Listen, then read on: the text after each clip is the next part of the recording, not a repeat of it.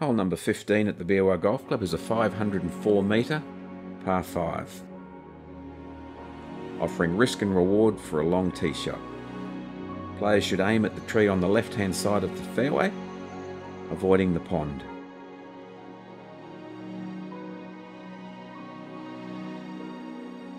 Ideal second shot is to keep it to the right hand side of the fairway as the green tucks into the left with a hidden pond.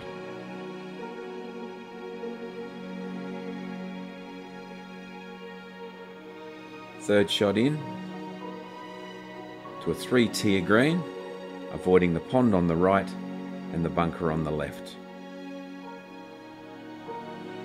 Longer players may try to hit this green in two, but anything left or right could see their round ruined.